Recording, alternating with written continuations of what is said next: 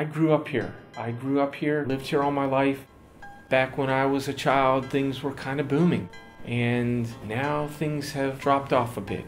It's crucial that we're able to think out of the box and provide our students with alternate ways of education other than the standard practice.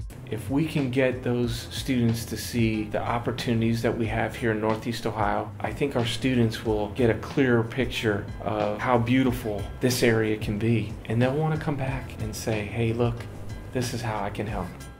Why I got into curriculum was to try to mess up tradition, because we're supposed to be training grounds to best prepare kids, and I just didn't feel that was happening. The Korda method is a new and exciting opportunity for students.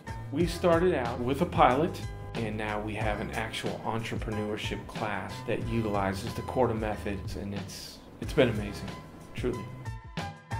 At the middle school, Chris Coxon, during his pilot, it's the first time in his career, he and the kids have lost track of time. It says that everybody's engaged because they want to get it done. Leanne has worked with a farmer from Andover who's thinking about solar farming.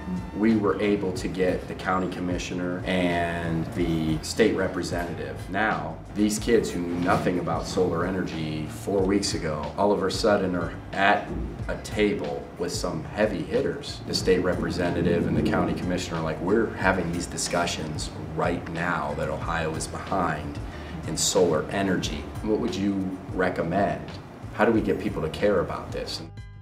You're developing community partnerships. You're giving your students opportunities that they would otherwise not even hear about.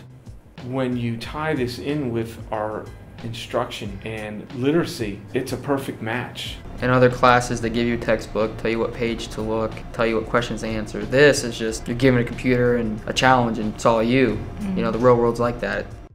Not everybody's just going to give us a roadmap of where to go and how to deal with adversity. And this class really challenges you with that. We just always push them. Your first idea might stick, but you have to have a backbone. So get to the research. And I think it's important that you're having these young high school students come up with these ideas and implement them in the community and really be the future of what this community could be. They started to get that if I want my ideas to be heard, we have to really do some work here. They had data to back it up. They were learning collaboration skills. They were thinking critically. They cared. And they were learning things that a traditional setting does not teach you. It's becoming contagious. We have 6 more staff members that have raised their hand and want to go to the training.